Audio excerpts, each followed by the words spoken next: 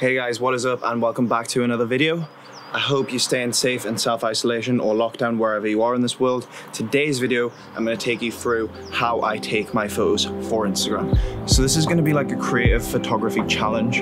I'm going to go around the boundaries of my girlfriend's house and try and find a unique spot to take some creative Instagram photos. I'm thinking in this greenhouse is going to be a good place, hence why I'm wearing this shirt. And by the way, the sun is shining today. It's like 17 degrees, the warmest day so far.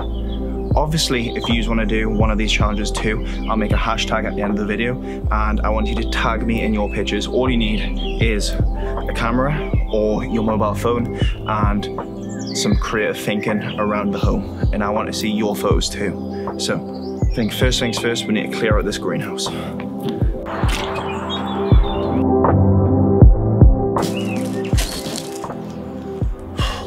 This is a heavy ass wooden table.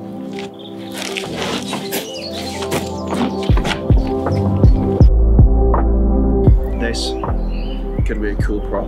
Okay, for the first photo, I'm gonna stand where Francis is and kind of just pose with the axe in amongst the logs because I'm trying to be a sexy lumberjack boy. This is how I take all of my photos, by the way. I either use Francis or I use Mike. So what I do is I stand here and I work out the composition, what looks best. I then change all the settings, shutter speed, aperture and everything, make sure the camera's set perfect, and then me and Francis will swap positions. So I'll become the subject and Francis will become the photographer. I then set the camera to burst mode, which means it's gonna take like 10 shots a second, 16 shots a second, and that way we're guaranteed to get a really nice shot. Obviously in between all of that, I'll be checking the camera to make sure that the photos are turned out nice, to make sure my face is looking good, and well, to make sure my posing is looking good, my body composition is looking good, and all the rest of it. So we're just gonna shoot this because it's absolutely boiling in here, and I'll talk you through it at the end.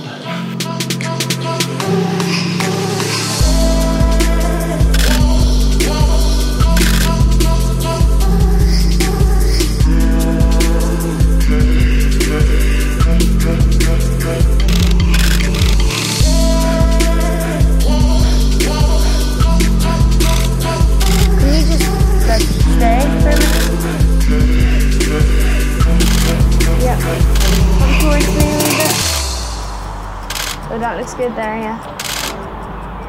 I think we got some cool shots there. Fingers crossed we did. If we didn't, doesn't really matter. This is all fun and games. It's about experimenting, it's about trying to get creative. And if it works, it works. If it doesn't, it doesn't. So hopefully we've got one nice shot there. That took around an hour. But to be honest, there's nothing else to do in quarantine, self-isolation, lockdown. I love taking photos. I love getting creative and trying to make things work. If they don't work, it really doesn't matter at all. We had fun doing it and it only took an hour. So let's go inside, let's have a look through the photos. I'll show you the procedure I do to pick the best photos and then we'll put them into Lightroom and do some editing. So see you inside with a nice warm cup of coffee. Okay guys, so I've been sat here for like 2 hours now. I've filmed this 4 or 5 times and every time I've filmed the voiceover, it's been like 20 minutes long, which is just way too long in my opinion. And you guys are just gonna lose focus and probably end up getting bored. Although the information that I'm giving is very, very useful and I have many tips and tricks to share with you guys about Adobe Lightroom, but I'm just gonna save that. What I'm gonna do is I'm gonna take you through how I edit just one of the photos. I'm gonna take you through my import process and that shall do for today's video. Again, leave a comment down below what you wanna see in future videos and it's easy enough for me to film these videos. It's a screen recording and me talking crap to the camera. So just let me know down below in the comments what you want to see. So first of all, the import process. What I do is I get all of my footage onto my desktop and then sort it into folders. So I have the 1DX photos and I have the Canon 80D photos in 2 separate folders. Then what I do is I open an app called Adobe Bridge. This has been a lifesaver for me. Probably one of the best apps I've ever found. And this allows me to look through raw photos super fast, super quick, super efficient. I can blow them up, I can zoom in, I can check focus. I then rate the photos on a 1 to 5 star basis. Once I have all the photos rated as 5 star, I then select all those photos, drag them into a new folder called 1DX Best or Canon 80D Best, and that means I've separated all the good photos from the bad photos. Once I've done that, I plug my hard drive in, I open up my Lightroom catalog. The reason I store all of my Lightroom catalogs on hard drives is because I go through so many photos, it just fills my laptop up almost instantly, so I do have to have them on hard drives. Again, this is something I will explain in another video. I open up Lightroom, I then import all the photos into the Lightroom catalog, which is stored on my hard drive. I create a subfolder for those photos, in this case greenhouse photos, that's what I'm naming the folder, and then I begin the editing process. So we had like 26 photos at first, narrowed down to from our favorites. We actually started with 500 or 600 photos, which is crazy, and we narrowed that down to like 26, 28. Then what I did in Lightroom is I went through all those photos again, and I narrowed it down to 8 of my favorite photos. Okay, so now we are in Adobe Lightroom, and as you can see along the bottom, I have my 8 favorite photos selected in red. What we're gonna do first of all is crop the photo.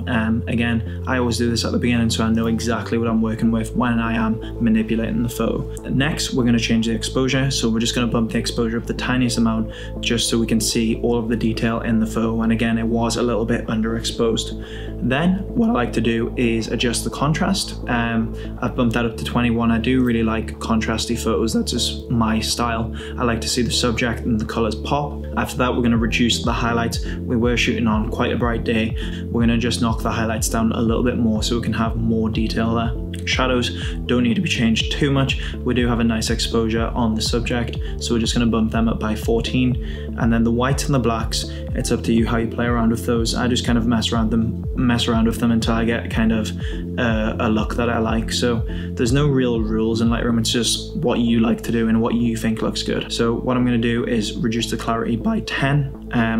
That's just going to kind of soften the photo a bit.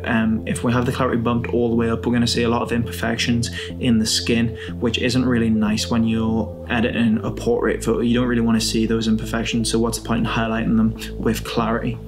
Then we move on to dehaze, which is kind of like another form of contrast. I just bumped that up by 5. I love dehaze, I love contrast, that's just my style. Then what I'm going to do is quickly check the white balance. So I'm going to see if the photo needs to be cooled down or warmed up slightly. Normally I leave it as it's shot. It's always pretty good in camera just to let the camera decide on the white balance.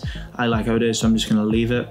And then what we're going to do is knock down the vibrance. The reason I knock down the vibrance is because I like kind of a desaturated look, and then I like to pull out the colors which I think look best in the HSL slider, which we're going to move on to in a minute. Then we're moving on to the tone curve. Tone curve is a bit of a tricky one. You just have to play with it. Normally, rule of thumb is to have kind of an S curve. So again, just play around with an S shape and see what you like. Play around with the lows, the midtones, the highs, and just see what type of look you like. Again, there are no real rules when it comes to photo editing. You just do what you think looks nice in your opinion. And again, I've played with this for years and I still haven't got it perfect. So this is just the way I like my tone curve. Next, we have our hue, saturation, luminance slider. This way, hue allows you to play with the colors, change the hue of the color. Again, we don't want to change the hue of the red because the red of the shirt is kind of one of the main points of focus of the photo, and we don't want to manipulate that in any way which is going to be off-putting or distracting. So we're going to leave that red how it is. What we're going to do next is take some of the yellow. The greens are actually really built up from yellow in pretty much any photo. So if you take down the saturation of the yellow, you're going to get a nice muted green. That's just kind of a style that I've been enjoying at the minute. So as you can see, I have desaturated the yellow and the green, and that's going to really kind of just desaturate the background, the bushes, the grass, the hedges and stuff. And then that allows us to have more focus on the subject. Luminance is the kind of like the brightness of the color. So what we're going to do, I always reduce the luminance of the orange. That's going to make me look a little bit more tanned. Again, I like looking tanned. I don't want to look washed out. And again, we're going to darken the greens and yellows to really kind of draw the attention away from the greens and yellows. As you can see, the axe is yellow, and I think this is something that I'm actually not happy about. Probably in Photoshop after this, I would go into Photoshop and use the color selection tool and maybe change the color of the axe, because the yellow is distracting and it is taken away from the main subject. But that's an easy fix to do in Photoshop. You can't really do that in Lightroom. But again, by desaturating the yellows, you can see we've took the focus away from the axe, which I think is important. Again, there is no real blues in this photo other than in the bracelets, which again doesn't really matter. If there had been a bright blue sky, you have to just be careful what you do with those blues, but because we were shooting on an overcast day, the blues don't really matter too much. And already I'm really liking how this photo looks. what I'm going to do is add a little bit of grain. I always add a little bit of grain to my photos, just the tiniest amount, and again that's going to kind of hide any imperfections in the skin. It's going to, if you have like big pores or stuff like that, it's going to hide it behind that grain, which I think is quite flattering. Next we're using the highlights and shadows. So all we're doing here is adding colors to the highlights and shadows. Again, this is something that I don't really play around with that much, but just play with the sliders, see what looks good, see what doesn't. Normally if you have some nice warm highlights and then have some nice cool shadows, you can build more of a contrast in the image. So what I've done is I've added some yellow orange highlights and some kind of teal blue shadows. Just the smallest amount. As you can see, highlights are 7, shadows are 4, which is really, really small and kind of like almost unnoticeable. So you can see before and after, there's hardly any difference there at all, which is how I like it. Again, we're going to mess around with the orange to make sure the skin tone is looking good. Skin tone, probably when you're taking photos of portraits and editing them, the skin tone is the most important thing. You need to have it looking natural. That's all that matters really. Again, we're going back up to hue. We're going to try and mute those greens even more and kind of just get a different feel for a photo, so it's going to stand out on the Instagram feed. It's going to look different to everyone else's photos. So again, that is pretty much a super fast edit. All the things that I would change. Again, as you can see, I'm literally just sliding the sliders back and forth to see what looks good and what doesn't. That's the way I learned to use Lightroom. And then after that, we're going to move on to something a little more advanced, radial filters and brush filters. Radial filter, I use this on nearly every single photo. All I do is select me, draw kind of like a circle around me, and I invert the circle, so that means whatever we change on that circle is going to be within the center of the circle rather than outside the circle. So that's why I click invert. And all we're going to do is add a little bit of exposure, 0.15 or 0.25, and that's just going to kind of brighten up me as the subject a little bit more, and it's going to make me stand out from the background. We're going to go in and use the clone heal tool and just kind of tidy up that spot, big bite or ingrown hair, whatever it is on my neck. It's kind of distracting, not really the most aesthetically pleasing, so it's a really easy fix. Again, I would normally do this in Photoshop, but you can do it in Lightroom if you want. My voice is going because I'm talking so much for 8 minutes already. And now what I'm doing is I'm just kind of enhancing the eyes with a little brush, just increasing the exposure by 0.15 to 0.25. You don't want to do it too much because it will look over edited and unnatural, but again, it's nice to make the eyes pop. I'm doing the exact same thing here on the hair. I'm just adding a little bit of exposure, which gives us a kind of more texture in the hair, which I think looks really nice. This is a new thing that I've started doing, and I do think it makes a big difference, and my hair looks pretty sick there, considering I cut it myself the other week. You can do the same thing for the beard. So as you can see, my beard is actually a lot heavier down below rather than on the sides. So what I'm doing is drawing over the beard, and I'm going to decrease the exposure on that brush, meaning it's going to darken it slightly, giving a more like even look on the beard. Again, it's unnecessary, but these are just little things that I like to do, and it doesn't really take too long at all. What is wrong with my voice? Let's have a look at the before and after. Are we happy with it? Yes, I'm pretty happy with it. That looks really, really good, to be honest. Okay, so now that we're happy with the photo, because all these photos were shot in a similar location under the same conditions, what we're gonna do is we're gonna create a preset. This is really, really easy to do. Go over to presets, click create preset, and then we're gonna tick the boxes that we need and that we want and deselect the other boxes that we don't want. Of course, we're gonna call it Greenhouse Vibes. Greenhouse Vibes, what else do you expect? I'm just unchecking anything that I don't want to be checked here, and then we're going to click create. Then all I do is literally go through the rest of the photos and paste that preset onto them, and that is going to be the starting point for all of the edits on each of them photos. I can then sort through all them photos way faster than before, and all the photos are going to have a same look. They're going to be uniform in the way that the colors appear on Instagram, and again, this is just something that I really like doing. But you can see that we're just applying the Greenhouse Vibes to every picture, and it's actually coming out pretty good. Again, it's a really good starting point for all of the pictures. So what I'm going to do now is end this video here. I'm going to show you the before and after for all of the pictures. I'm going to allow this speed edit to continue just really fast. I'm going to show you through, I'll just speed up through all of my favorite photos out of these 8 and show you what I did, show you the befores and afters, and I think that is everything for today's video.